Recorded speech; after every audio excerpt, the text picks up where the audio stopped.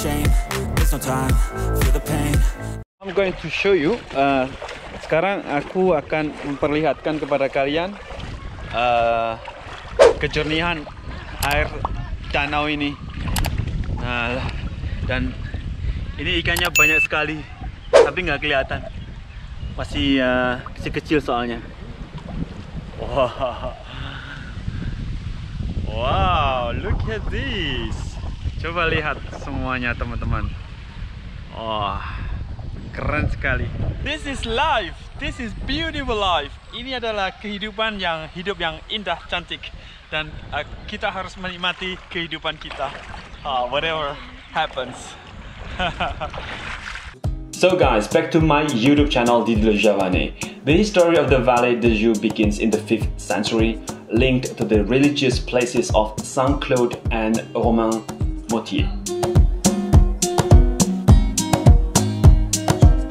A well-defined geographical entity between two Jura faults. One is in Swiss Jura and French Jura mountain. The monastic era paves the way for the first settlers, and some families gather around these anchor points. Contagious disease, famine, fires, and natural elements had struggled the first inhabitants to sustain. Nevertheless, these difficulties encourage reflection and ingenuity.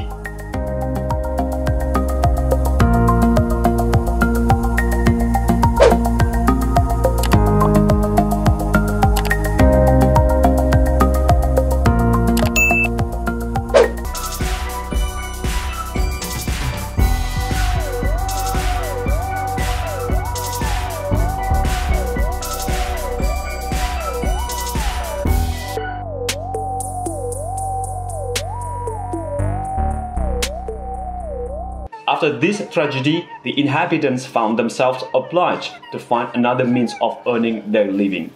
Today, the development of the Vallée de Joux is closely linked to the birth of the watchmaking sector in the region. As for watchmaking, the main occupation of the population, which was established in the 1740, the combiers led the profession of farmer and that of watchmaker at the same time for more than 200 years. This is where the great names in watchmaking were born, which still make the Vallée de Joux famous today, like Haute-Mère Piguet, Jaeger-LeCoultre, Breguet, Blancpain, Fesseron Constantin, and many others.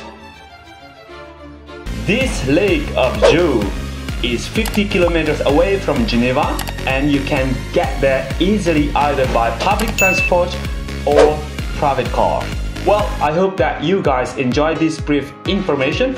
Don't forget to hit like, subscribe, comment, and share this video with your friends. I'm Didi, thanks a lot for watching, and see you soon.